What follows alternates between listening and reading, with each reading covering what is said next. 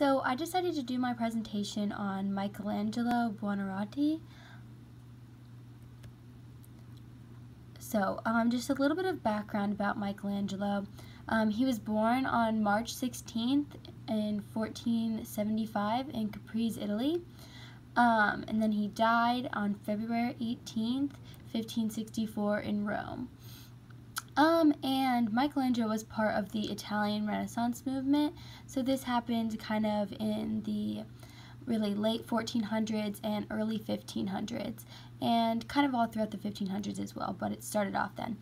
And some notable works of Michelangelo are his sculpture, the David, the Last Judgment, and the Creation of Adam, which are both actually in probably his most famous work, the Sistine Chapel. So the Last Judgment and the Creation of Adam were both works within the Sistine Chapel painting, and Pieta is also another one of his most famous works. And then here are just a few images of Michelangelo's works. Up in the top left we have the David, and then moving to the right is the Creation of Adam, and that is again one of the works that's present in the Sistine Chapel. And then on the bottom left there is a photo of kind of the Sistine Chapel in general, just a broad view of all of it. And in the middle right there, that is the Last Judgment in that same photo. And then in the photo in the middle is Pieta, and then on the far right is another one of Michelangelo's sculptures. Okay, so just a little bit about Michelangelo's early life. Although he was born in Caprese, Italy, he was actually raised in Florence. He moved there as a young child, and his family was not extremely wealthy. His father really struggled to find government jobs and just make a living for the family. So just a little bit about Florence at the time. It was kind of considered the center of art in all of Italy. There was many additional artists other than Michelangelo. Of course, he wasn't famous at the time for his works, but Leonardo da Vinci was also from Florence, and he was another notable artist from that area.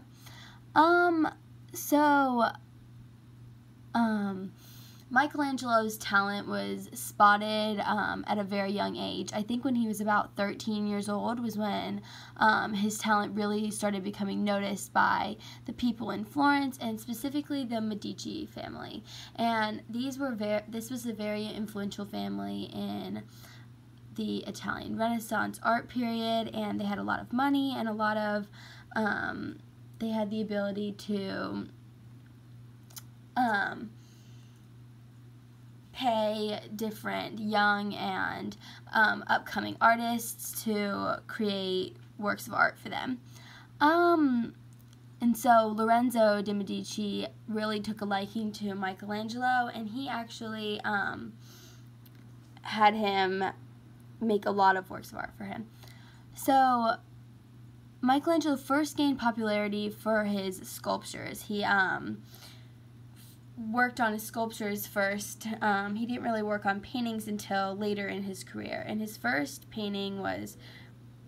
sculpture was Bacchus, and it was created from 1496 to 1497, and then that really sparked everyone's interest in his sculpture career, and that sculpture in particular led to the commission of Pieta in 1498.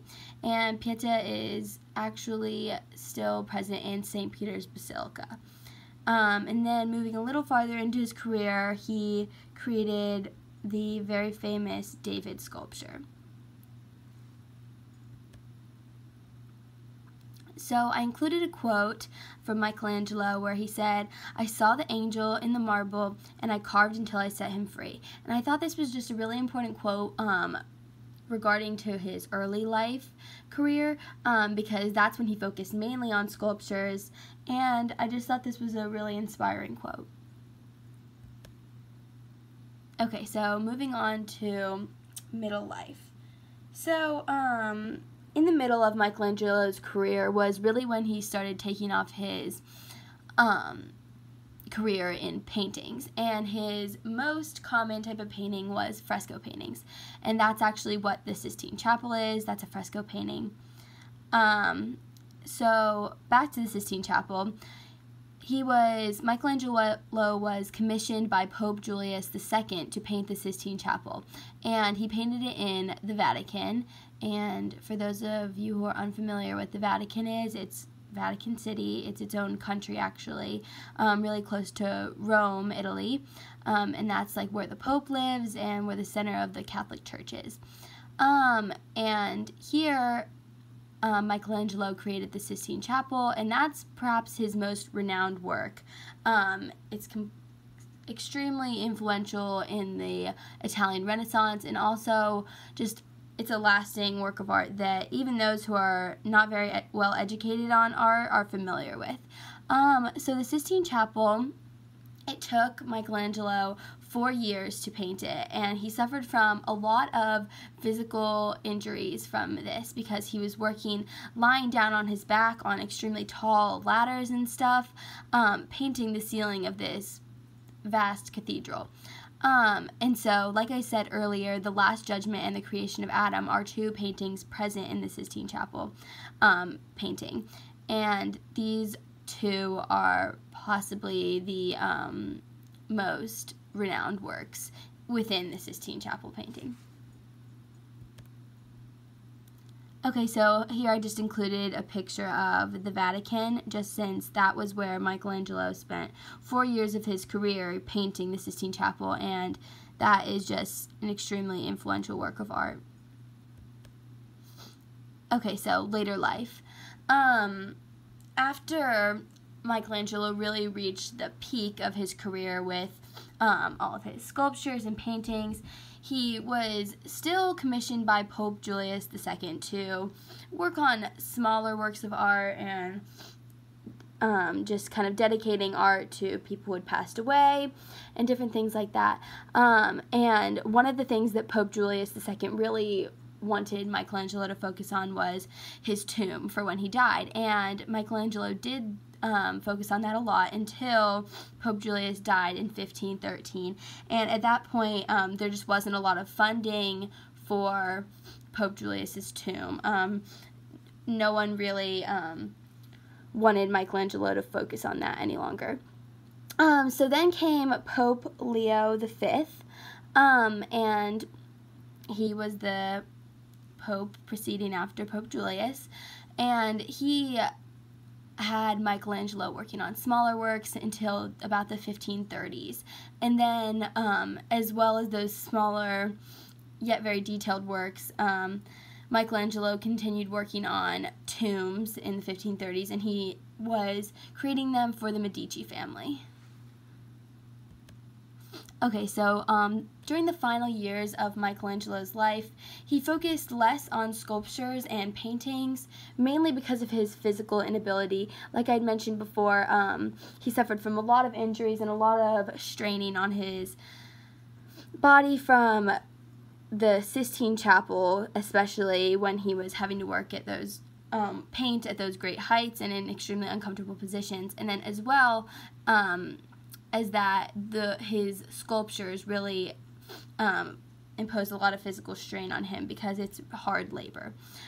So he did begin to focus more on architecture in modern Rome because he was able to channel his design and his creativity into the architecture and allow different architects and construction workers to actually execute his designs. He also focused on poetry at this time, and he made some really unique Italian sonnets. And he really did continue working on his art up until the day he died in 1564. And Michelangelo certainly has a lasting legacy on the entire world after his extremely influential career, and I think everyone, even if they aren't very familiar with many works of art, are familiar with Michelangelo and really do value his works. Then here are my citations, and that's about it. Thank you.